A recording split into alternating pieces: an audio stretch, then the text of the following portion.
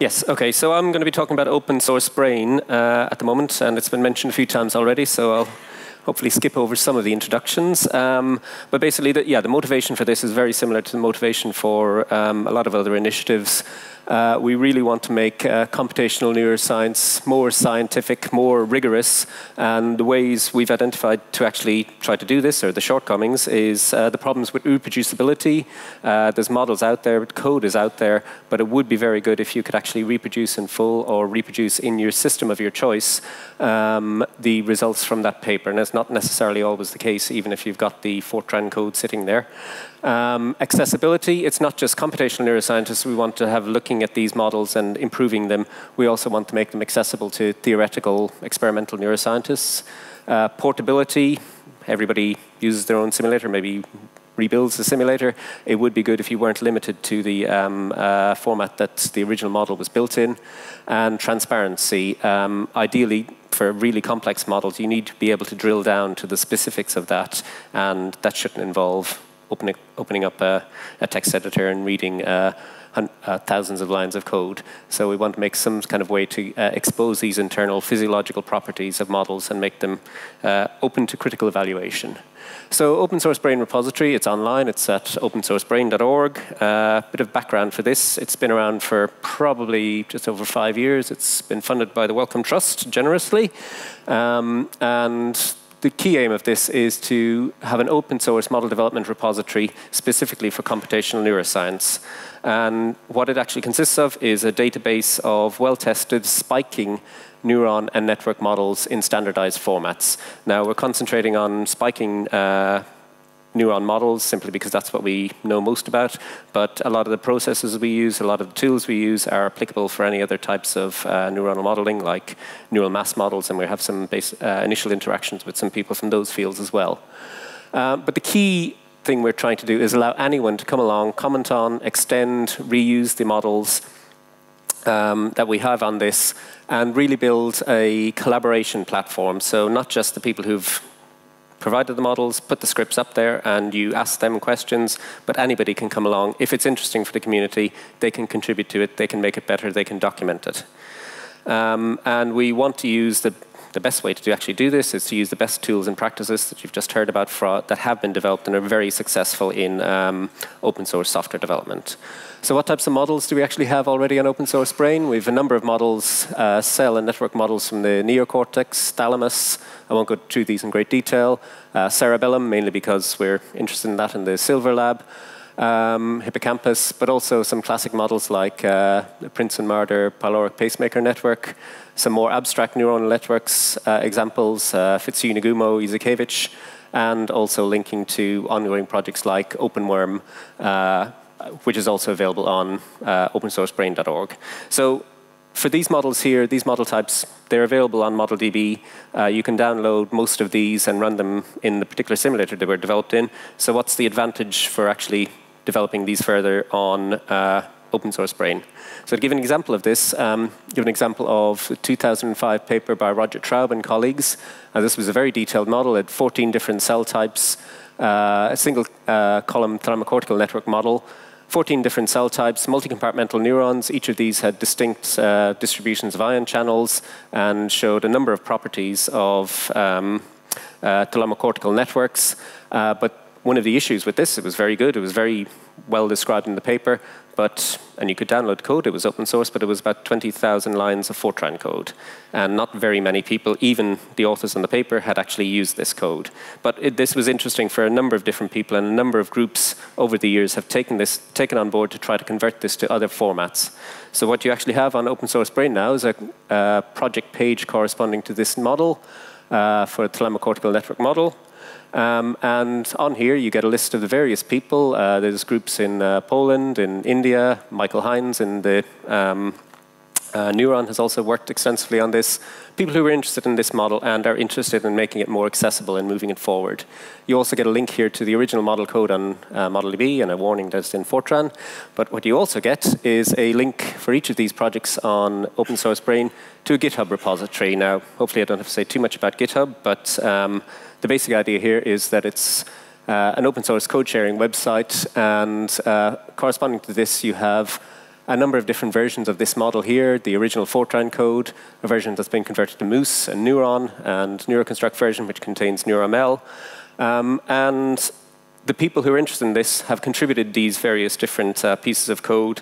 And the great thing about GitHub is you can actually see all the history of who has actually worked on this, the various different versions of this, and you can also find out who's making the most contributions to this, making the most useful contributions. And you associated with each of these commits, you have some comments, and for branches as well. I mean, as an example here, if you could read this, it says version which works on my computer.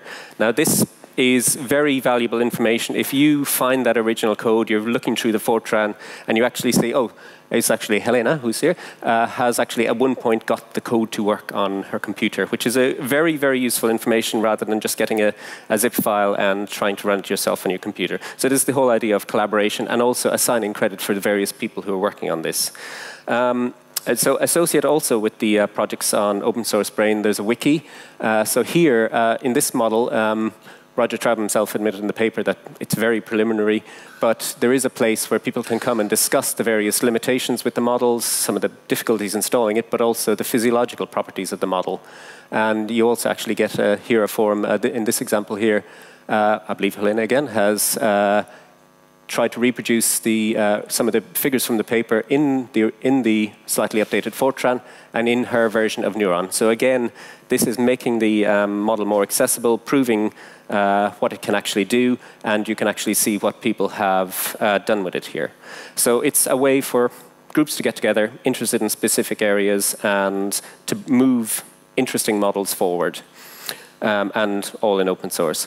But obviously, if you have 5 different versions of the model in different simulators, that's not necessarily best. Maybe somebody fixes a bug in one of them, improves it in one. So what you actually need is a common format that you can express models like this, which can then be mapped to the simulators of choice for different people. So that's, as you've heard mention of already, what's enabled by NeuroML. So hopefully most of you will have heard of this before, but it's a standardized language for model descriptions in computational neuroscience. The most stable version of this has concentrated on detailed neuronal morphologies, ion channels, synapses, and 3D network structure, the types of computational multi-compartmental models that have been traditionally built on Neuron and Genesis. And over the years, there's about over 30 different simulators, applications, databases have added support for NeuroML in some form or other. So here's just a few of them here. So you have the kind of traditional neuronal simulators like Neuron, Genesis, and Moose, but you also have databases like Neuromorpho. There's about 7,000 or 8,000 cells on Neuromorpho that you can download in NeuroML format. Channelpedia you can also download from the Bluebrain project, a lot of these ion channels in NeuroML format. Other tools for maybe generating neuronal morphologies, CX3D, there's a version of this, you can generate a network in 3D, export it to Neuron. And there's a number of other tools and initiatives here which are using various forms of this. So, as I mentioned, it's being used as a common format for exchanging between these applications. But one of the limitations that was present in the version 1 of NeuroML was that it was very focused on multi-compartmental Hodgkin-Huxley-based models. So what we really wanted to do for version 2 was to try to make it more extensible so that you can build new model types, maybe more abstract models on top of this language. And as an example of the type of model we want to try to incorporate in version 2, this Breton-Gerstner model of adaptive exponential integrating fire cell, it's just 2 ODEs, but by changing some of the parameters in this model, you can reproduce, quite similar to the Izakevich model, you can reproduce a lot of different spiking behaviors of neurons from multiple brain regions. So this would be great to get into NeuroML 2. In NeuroML 1, what we would have had to do would be update the specification, update each of the individual implementations. But what we have in version 2, and I won't go through this in any great detail, is a language that we're calling LEMS, which, where you can actually specify these differential equations here in a machine-readable format, unambiguously, and then for the corresponding NeuroML 2 element, you just specify which parameters. It points back to the definition of this in LEMS, and so in this way you get a full machine-readable implementation of that model. And then this can be used to generate code for multiple different simulators, so we can map this to MATLAB, XBP, Neuron, and so on. And so when somebody comes up with a new type of neuron model that they'd like to support in the format, all you do is implement this in this language here, and it's convertible to other formats like 9ML as well. And in this way, the language can be extensible. So we have, in the current version of Neuroml 2, the third beta release is just about to be released, a hierarchy of these elements, so for describing cell models, describing synapse models, and other inputs like voltage clamps and so on. Behind the scenes for all of these, there's a machine-readable description, and if the language gets extended with a new synapse type, you can just go to the description, and then it should be supported in all of the simulators which can support LEMS, which can read this and convert it to the new format. So that's what we're trying to do for NeuromL, and the idea is with open source brain that if you get your model into this format, all the possibilities which are opened up through having it in this machine-readable format and all the code generation possibilities will be open to all of these models.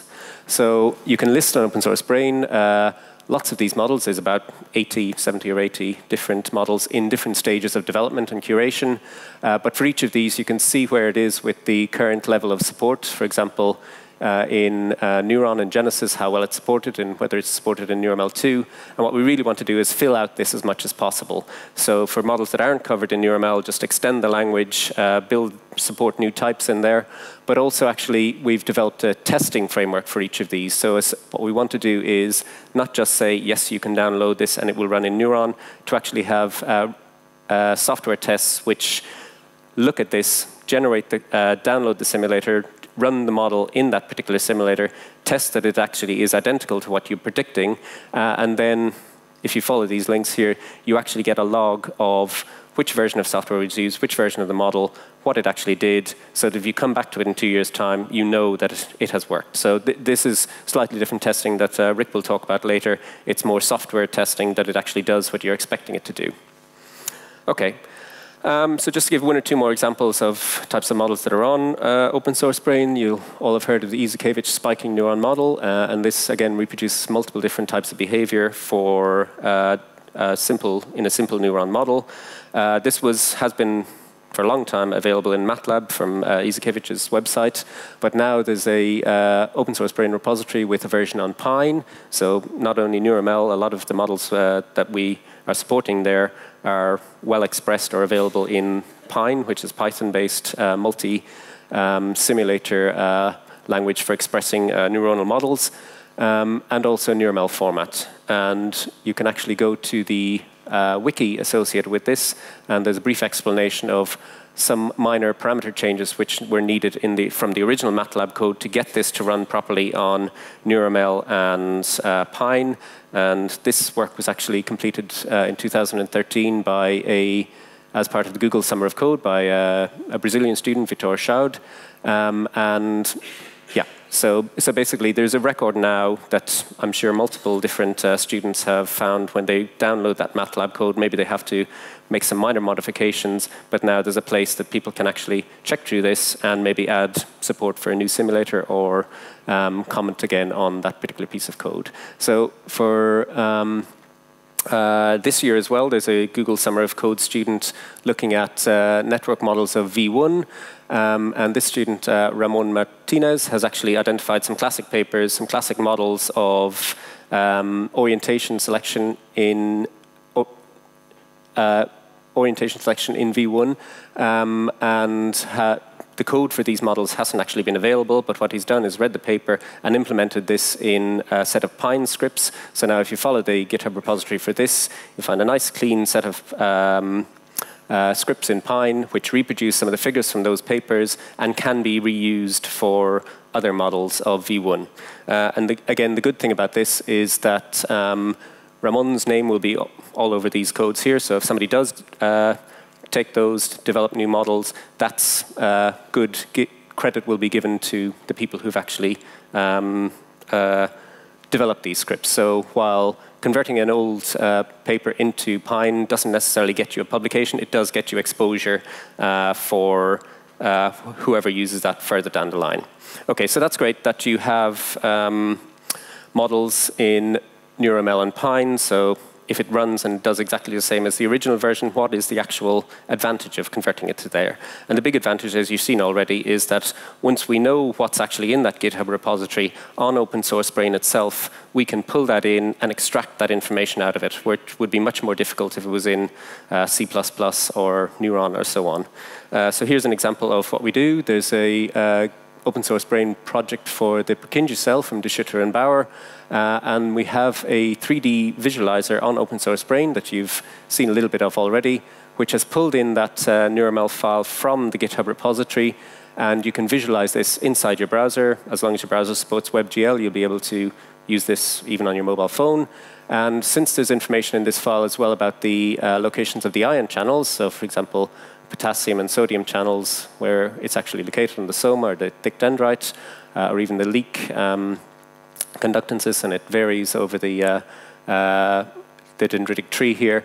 All this information can be pulled out and presented in your browser without having to install any software or anything else. And the only requirement on the repository developer is that they put it in there in compliant NeuroML. So show another example of this. This is the Traub network model, which has also been converted to NeuroML. And this is just a 300-cell, 10% of the full network, which is again being visualized on OSB. And you can see the structure of the model as we have it in 3D, the different cell types that are actually present in there. You can go in, look at the overall structure, maybe click on one of the cells, and then see, okay, which cell type this is. This is layer 5 tufted pyramidal cell. And just make this very complex model much more accessible to people who would never actually install Neuron or know what to do with the Fortran code, and make it easier for people to comment on this, to say, well, this particular cell type is missing, or if you click on a cell and say, well, there's actually IH present on a different location. What we really want to do is lower the barriers to actually accessibility and use of these models.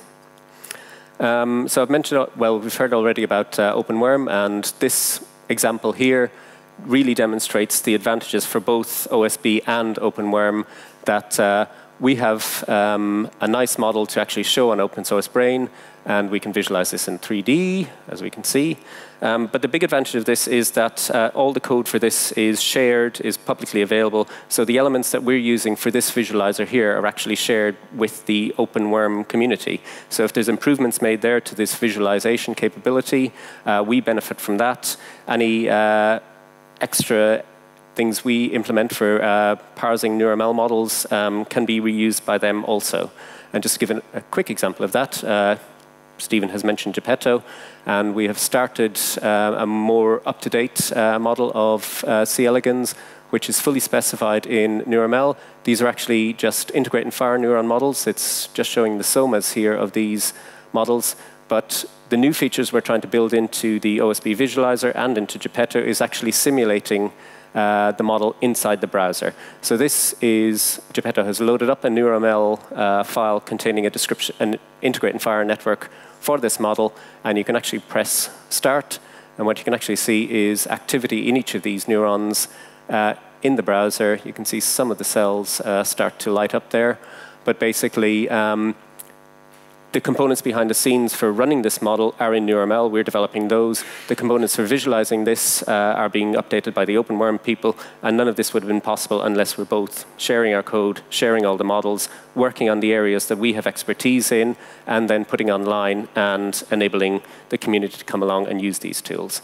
Okay, so just to wrap up, those elements that I've shown are really trying to address these really important issues of reproducibility, accessibility to computational and non-computational people, portability across different simulators, and transparency, being able to drill down into the models, very complex models, and get comments and feedback and input from as many different people as possible.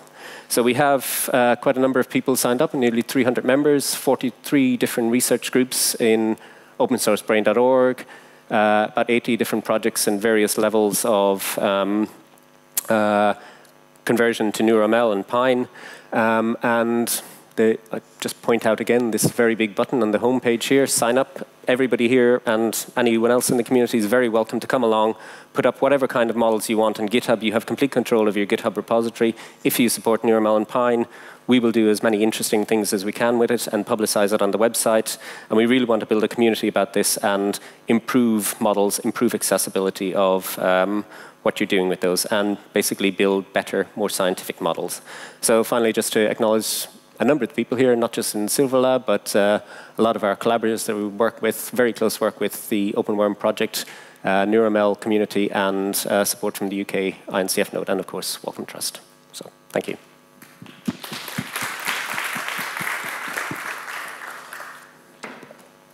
Any questions for Padraig? Thank you very much. I was wondering, can you make a comment regarding 9ML?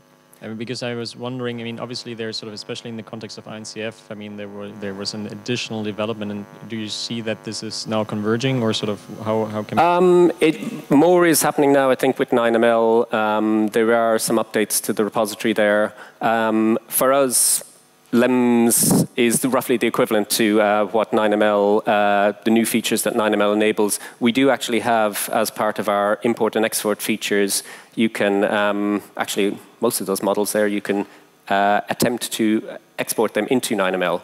So if there is a simulator which only supports 9ML, we can export valid 9ML out from a NeuroML description into that format and hopefully load it up into another simulator. It's not complete, it needs testing, but again, there's a file there, 9ML writer, which anybody can update and make sure that it's valid. We do want to have greater compatibility with these, but we do think, well, we're biased, but we do think there are some features in LEMS that you need, like hierarchical expression and extension, that are there at the moment in LEMS that could be imported into 9ML as well. But the key thing we want to do is just make sure they're compatible and open, and yeah, so yeah.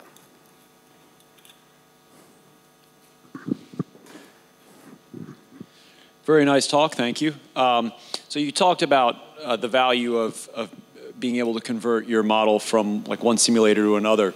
Do you have any interest in trying to convert one model from a different neuron model to another? So for example, I had a student who tried to take, I don't think it was one of the models you showed, it was a Rubin and Terman model from like, I don't know, 10 years ago. And they'd done it in some sort of Hodgkin-Huxley type simulator, and we tried to convert it to an Izikevich model. Okay. And you know, hijinks ensued as it sort of half worked. But I mean, is that something that would be of potential interest to try different realizations of the same model? I mean, in theory, somebody could, I mean, supporting NeuroML, you could potentially develop a tool, a library, which reads in any NeuroML model, and you say, right, try to reproduce this behavior in a different type of NeuroML model. I mean, it's conceivable that you could do that. You'd have to re-optimize your model according to those parameters. But what NeuroML actually provides is the input for a Hodgkin-Huxley model, the output, Izikevich, this bit in the middle for how you would actually do that is not necessarily something that NeuroML solves, but it might enable you. I mean, the other scenario is that you just create a GitHub repository saying converting HH models into Izikevich, and then put it up there, put some examples up there, send an email, and hopefully somebody will help you doing that. I mean, it's not a difficult, not an incredibly difficult problem, but it's an interesting approach to take, and there are probably some people out there who might want to contribute to this. So, but yeah, yeah. I think at one point I heard it discussed that there was going to be, or there was some work on a high resolution or high density network model, or network serialization that would not be XML. Do you have any updates on that?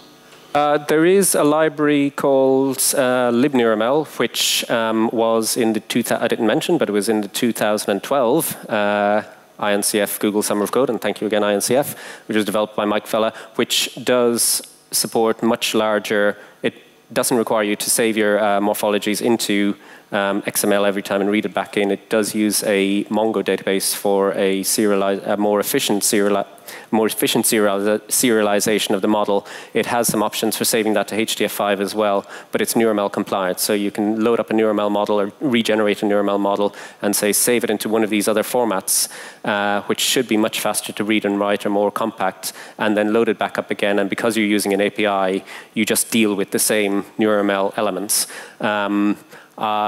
This has been out there, it's published, it's open, and I believe it does still work. So that might be something to look in. But there's definitely a lot more that can be done with making for example, the HDF5 much more efficient, and the formats you actually save it in. You don't necessarily need to save all the XML strings. You could save a much more compact representation of that for reading in and reading out. But as long as you have an object model, maybe defined by NeurML, that you can handle, then you don't really care how it's actually saved in.